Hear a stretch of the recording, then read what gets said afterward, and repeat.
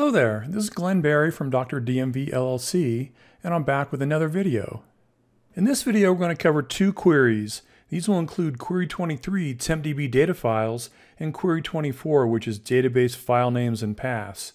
This series of videos is going through the complete set of my SQL Server 2019 Diagnostic Information Queries. These queries are available for free at glensqlperformance.com/resources.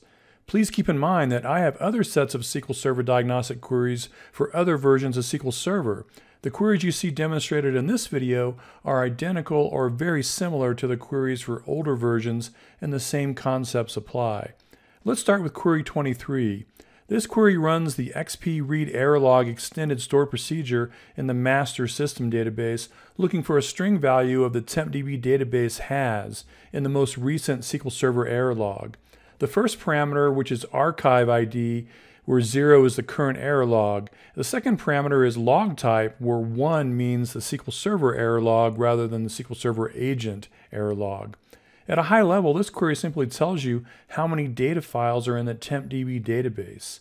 Now let's run this query and see what it returns in more detail. As you can see, it returns a log date, which tells you when the current SQL Server error log was started, and a text value that shows you how many data files are in the TempDB database. In this case, we have 8 data files in TempDB. Since SQL Server 2016, the SQL Server Setup program has had the ability to look at your system and recommend a suggested starting configuration for TempDB.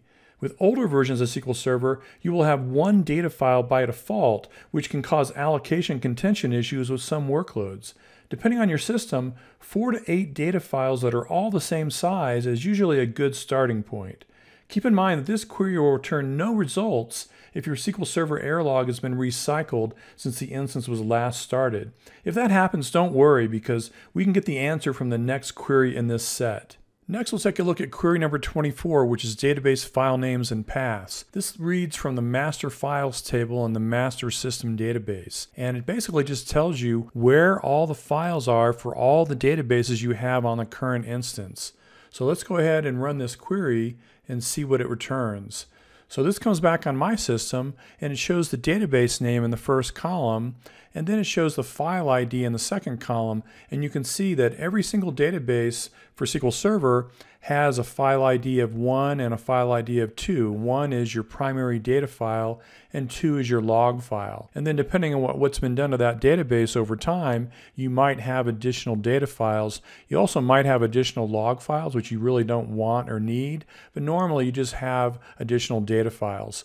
So then you see the logical name of that file, and then the physical name, which shows you the complete path, including the file name in the file system for that file. And then you have a type description that shows you whether it's rows for data files or log for a log file. And then it shows you the state description, which is going to be online in this case. And then is %growth, you want that to always be 0. %growth is a bad thing in my opinion, and you want to go and change that. And notice that the master system database and MSDB in this case have %growth turned on for both their data files and their log file, and that's the default configuration from Microsoft for SQL Server 2019, and I think that's a mistake. You should probably go in and change that so they're not using %growth. And if we scroll over to the right, you can see what the growth is set to, and you can also see the total size of the file in megabytes, so you can see how large your various files are.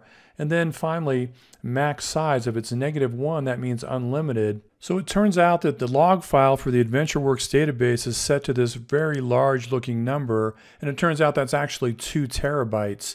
And with modern databases, that's actually not as large as it might seem. So you might want to change that to unlimited, although if you have a 2 terabyte log file, you might have other problems to worry about. And we can take a look here in Object Explorer at what I'm talking about. So if we go to the AdventureWorks database and go to the properties and then look at the files, you can see right here that the max size is set to that number right there. And if you divide that by 1024, it'll give you 2048 gigabytes, which equals 2 terabytes. So that's not really going to be a consideration, hopefully, for log files, but it might be for a data file. So you might want to make sure that that's set to unlimited rather than that value. Finally, you might remember that I told you can figure out how many data files you have in TempDB by running this query. So if you look here, we've got 1 right there, and then we have 2, 3, 4, 5, 6, 7, 8. So we have 8 data files in TempDB. So just in case somebody recycled the error log and the previous query gave you no results, you can get the answer by running this query. And we can also see that the total size of all these data files is all the same. It's all 8 megabytes, which is actually a little on the small side, but you want them all to be the same size. This is Glenn Berry, and I hope you enjoyed this video. Please don't forget to like, comment, and subscribe if you would like more content like this, because it really helps the channel out. Thanks for watching.